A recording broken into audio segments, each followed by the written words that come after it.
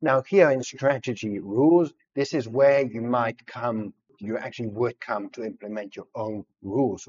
So the point is, I'm giving nice names. So what's happening is that once we have this OHLCV data frame, this object here, we're going to add some new columns, which will be the results of the computation of the indicators. So that then the backtest engine, the backtest engine, the backtest code, the function, etc., you don't have to touch anything. It just knows it's going to get this table with the names, etc., and it will run the backtest for you.